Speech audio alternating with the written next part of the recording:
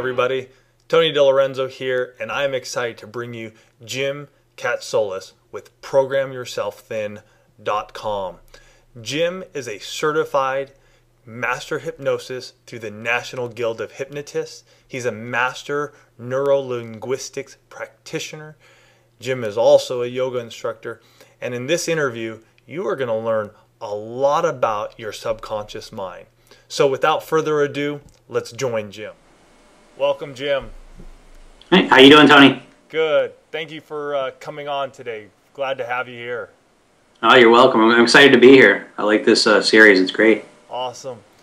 Hey, I introduced you briefly in the introduction there, but could you get us up to date on who Jim is, how you got into what you're doing, and how it relates to fitness?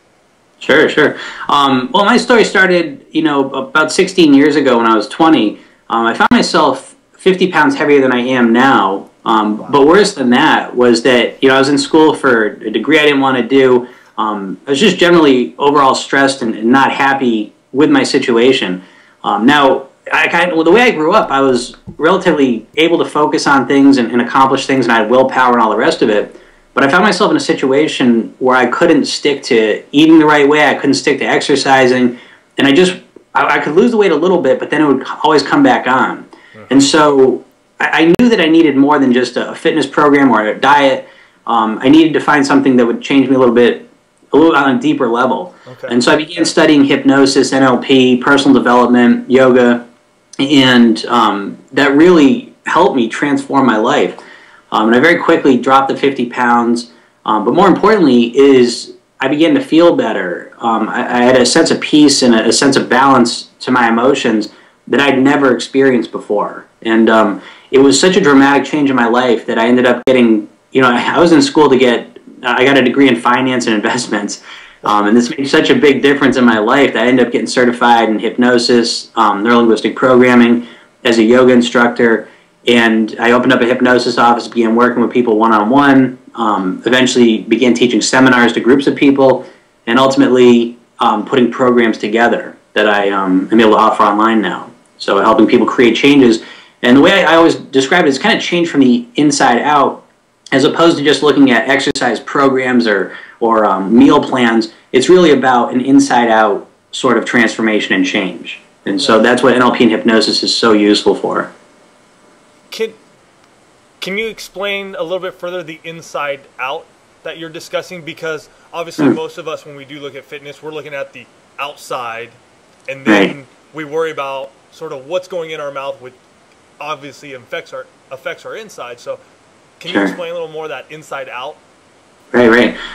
Yeah, absolutely. And there's a few different levels of it. But the first one I think most people can relate to is that rarely do people need more information about what they should eat and how they should exercise. I think I would almost guarantee that every person on this call knows what they should and shouldn't eat. The question is whether they're able to follow that for an extended period of time to get the changes they want, and what dictates whether they follow that or not. Well, a lot of it has to do with their moods.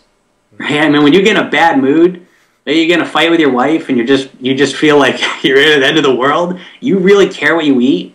You don't, And so if people are constantly stressed, they're constantly overwhelmed, they're constantly worked up, it's very difficult to follow through on any sort of eating plan, right? Yeah. So that's part of the inside-out change, is that, if it comes down to it, I mean, if people never emotionally ate, right, what they would do is they would eat when they had a genuine hunger. Right? When you genuinely felt hungry, you would eat. And if you lived that way, you would be at your natural weight. Right? If you ate when you naturally had a hunger. But what happens is we live in a society where emotional eating is the challenge for most people. Oh, if there was no emotional eating, yeah, right? Most definitely, yeah, dude. I mean, it's like the whole thing, and it affects exercising as well. So again, it's not just knowing what to do; it's knowing how to get yourself to do it. Okay. And so that's part of that inside-out change, is that you focus on how you feel, because when you feel motivated, when you're fired up, when you're focused on your health, when you feel good about your life, your relationships, your job, yourself, you have a tendency to want to eat better anyways, right? So that's a big part to focus on. Now, the other part is this, that in order to get to that place, we want to get rid of the trap that people do to themselves, which is they say, once I lose the weight, then I'll feel confident. Once I lose the weight, then I'll feel attractive, right? In relationships, once I lose the weight, then we'll have intimacy. Because that's not how it works, right? Most of the time. If it was, when people lost weight, they would never put it back on again.